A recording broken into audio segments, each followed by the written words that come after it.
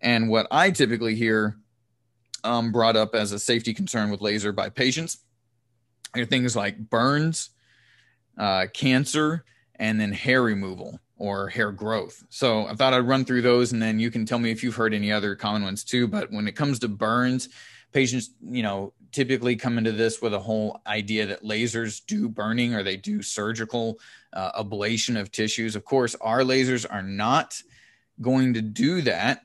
But I still hear this even from other doctors. Oh, well, class 4 lasers burn. Well, of course they don't. You'd have to be completely reckless to end up burning anyone. But a really simple way to relate this is to say, yes, our lasers are more powerful, but because they use a very large spot size, that does decrease the strength of the beam to the point where it is completely safe. And in most cases, you're talking about the same irradiance or power as some of the very, very low power lasers that use a low power with a very, very small spot size, right? So that bigger spot size that the class 4 lasers use is very, very safe because it's essentially in the same neighborhood of light strength as a lot of the smaller lasers with smaller spot sizes.